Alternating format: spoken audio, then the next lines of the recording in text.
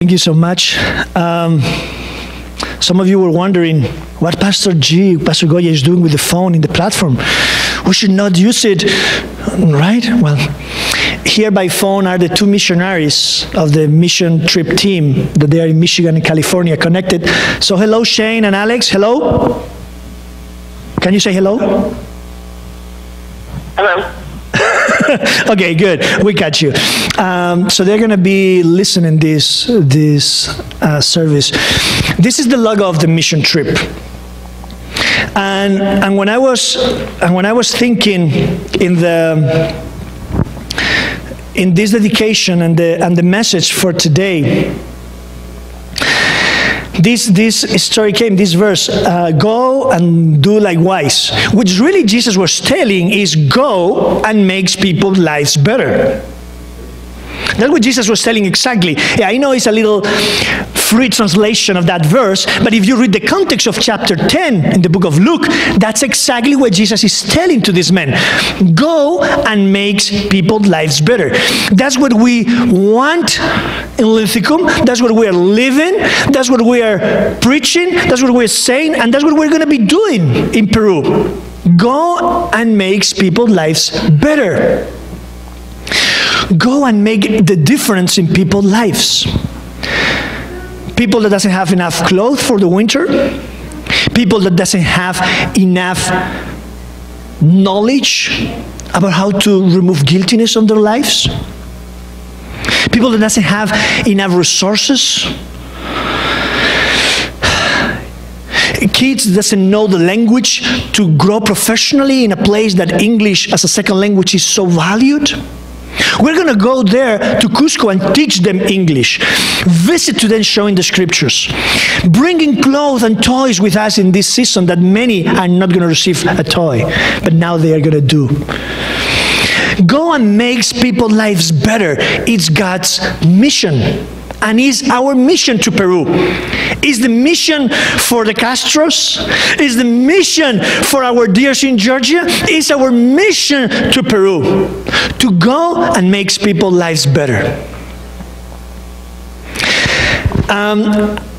When you open the chapter 10 of Luke, and I invite you to open your Bibles, smartphones, or something smart with the Bible on it. In Luke chapter 10, you have two stories that we usually preach or read about them separately. The matter of fact, when we read the verse, go and do likewise, we only think in the Good Samaritan, go and do good things for the people. But if you read the context in the entire chapter, it's deeper than that. Because in the first part of the chapter, verse 1 in chapter 10 says, after these things, the Lord Jesus appointed 70 others also, and sent them 2 by 2 before his face into every city and place where he himself was what? Was what? Was what? About to go. Thank you. So Jesus sent 70 people, 70 disciples before his coming.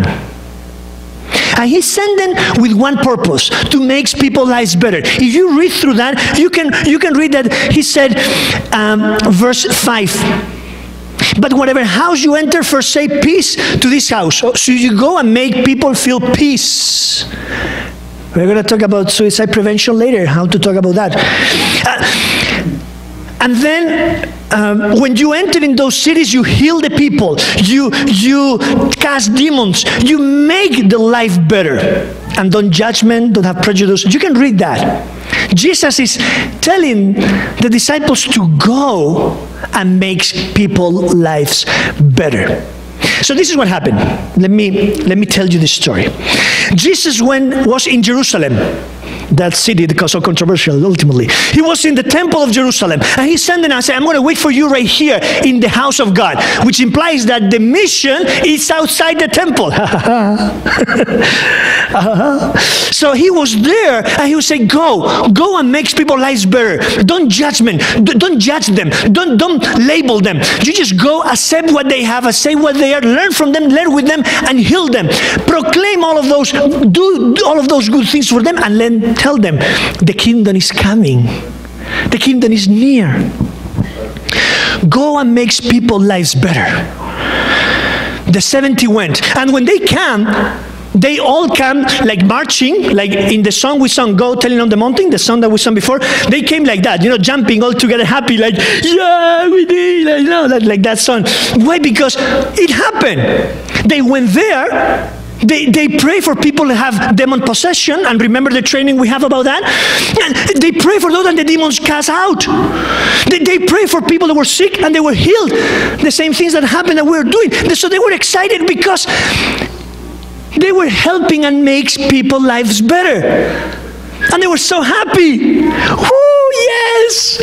And then Jesus looked at them and said, I was excited because I saw the victory, spiritual victory. But look, pay attention. And mission trip guys, and everybody. Chapter 10, verse 20. Jesus said to them, but guys, don't be so excited to do those things. Verse 20 says, don't get so excited for doing those things. Get excited because your name is written in the book of life. Mission trip team. We go there, we're going to do all of this, we're going to make people's lives better in Peru. But don't go there and be happy for what we're going to do there. Don't be happy because we're going to do there in the new place, in the new state, in the other country we go. Don't be happy because we do things and makes people's lives better. No, be happy because when you do those things, you are safe. Salvation came to you. Your name is written in the book of life. Your character gets transformed. You get closer to Jesus. That's what the mission is all about, to get closer to Him. So be happy, not because you're going to make people's lives better, it's because you are safe doing people's lives better. That's the center of mission. That love, that mercy, unconditional love for everybody. Actually, if you go theologically deep there, Jesus sent them to Samaria, that land that nobody wants to go. Those places that Jews cannot talk to them. Those places that you have prejudice toward. Those places that you want to pray only for them. But then Jesus said, go and make the life better. And when you do it, be happy because your name is going to be written in the book of life. Wow. And was in that moment that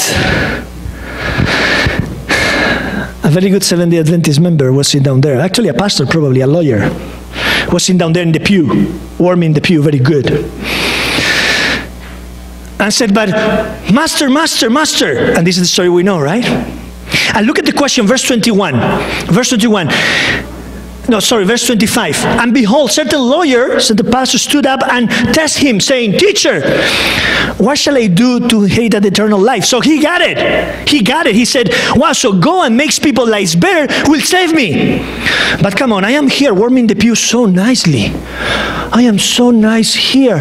And this is so good. Oh, I need to get out. I need to get out of this. It's cold outside. It's snowing in Maryland. In Cusco it's raining right now. Do you know that? In Cusco it's raining. It's not the best season for tourism. It's the opposite. Nobody wants to go there now. So it's the best time to talk about these things with the local people. But come on, Jesus. What I need to do to be safe? I am saved by grace, right? I don't need to do those things. I am saved by grace. I don't need to do nothing. Salvation is free, right? Jesus said, well, what the law says.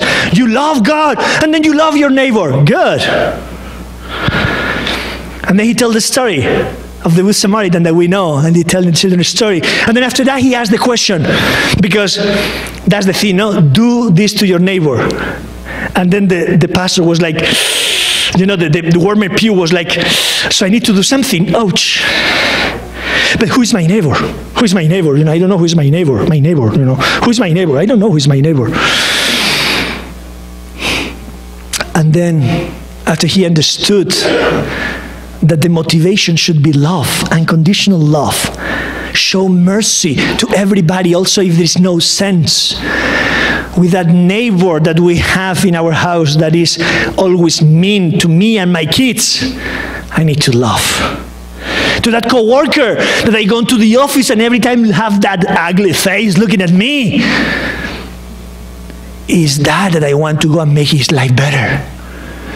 To that family, sibling that he or she always do something to destroy our harmonious life, I need to go and make the life better.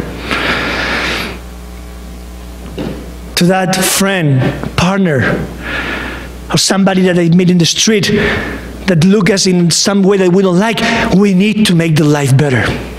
We need to go to Peru, my dears, a mission trip team. We need to go to Peru and make people's lives better and be safe. And that's what Jesus said to the lawyer. So you know what? Now that you understand you need to have mercy, now that you understand that to be safe you need to go and make people's lives better, verse 37, now go and do likewise. Go and makes people's lives better. Now the story makes sense. The gospel is close. And now, before Jesus sent the 70, he prayed for them. So I think it's appropriate for us to do the same. So I'm going to invite the mission trip team to come out front, and I'm going to ask the person I asked to bring some things, some box from my office.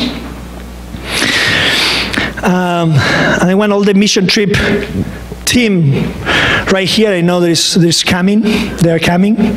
Little by little, some baby situations over there, so we need to maybe wait a few minutes, but they're fine. And Shane and Alex, are you with us? Okay, yes. Okay, good. So, thank you so much. Please, I want you to, I want you to choose your ones. This is, for the ladies, this is a vest. As I told you, it's raining on Cusco, so can you, I'm going to wear it myself, so I don't know if it's appropriate to, yeah, there you go. So we can have it, yeah, I think that's yours. And I'm going to have mine right here. Yep. I think this is yours, that's mine. Yeah. Okay, let's do this, right? It's working? Yeah, okay. So, okay. I think we have a baby thing over there with the images, so let's wait for them a little bit. So now, this vest is for us to be represented there with the logo of the mission trip, and because I told you it's going to be raining there, we need to have these t-shirts, like the previous one in South Dakota was more appropriate. For now, it's good to have. So, okay, we are missing here a couple of people that they are, Karen didn't make it through today, so Karen is part of it. Then we have Jessica, Alex, and Kaylee, and then we have also Shane and Alex, that your vest is here, so don't worry, okay? You have your vest separated here for you, okay? Okay, good. So, I guess babies, we didn't count with that interface. Can somebody go and check with Jessica? Yes, can you go and check? Rebecca, thank you so much. Thank you so much, because I know Kaylee and Alice wants to be here, and we want them to be here. And it's good that she came close because this is getting hot. This is getting very hot. All right. Yeah, I like that. Okay, my dears, sorry for interpass.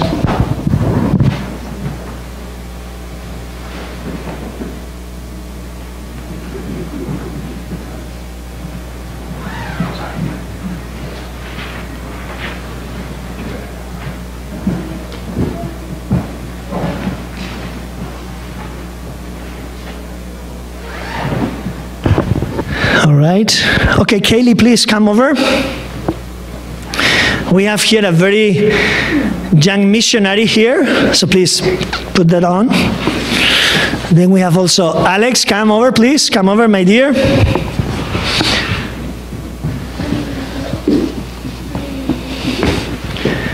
This is yours. Okay, Alex, you need to put this one on you. You ready?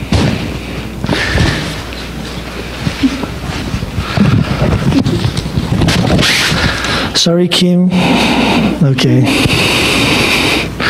All right. Okay, let me hold you. Okay, there you go. All right, guys. So, my dears, this is the part of the mission trip team. We have a few other people that are in Michigan, in California, and then we have also Karen here that she cannot make it today. But my dear, I want to do something very special for us. I want to do what Jesus did with the 70s, is pray for them before they go. And I'm going to invite, please, the ones that are downstairs, Michelle and John, to come over, please. And my dears, I'm going to invite everybody to stand for this prayer, because all of us are together in this mission trip.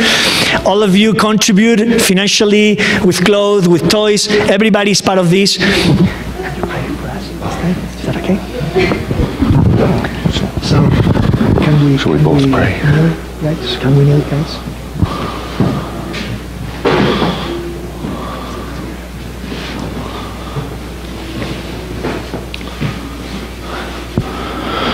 Lord Jesus, we're grateful that you have prepared this group of people that are willing to go at some inconvenience and effort to another place and to accomplish your will there by showing love and real help to people who need it.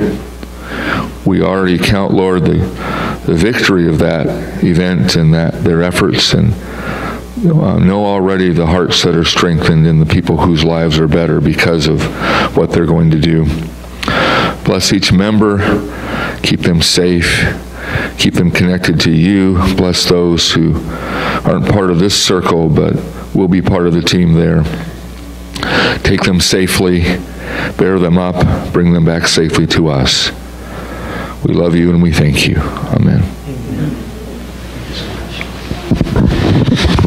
Thank you so much. So, my dears, you can keep the vest now. You put it in the bag. Okay, yeah, we will have a change over there. Okay. So you may be seated. You may be seated. So, my dears, the last thought of the sermon today is that Jesus said, "I send it to you. I send you. I send you to proclaim the good news, to make people's lives better. And I send you before I go." So, my dears, the big message is that we're proclaiming the good news of the second coming of our Lord Jesus Christ. We're going to Peru to do people's lives better, to have our name written in the book of life, and telling everybody that Jesus is about to come again. So let's live this sermon.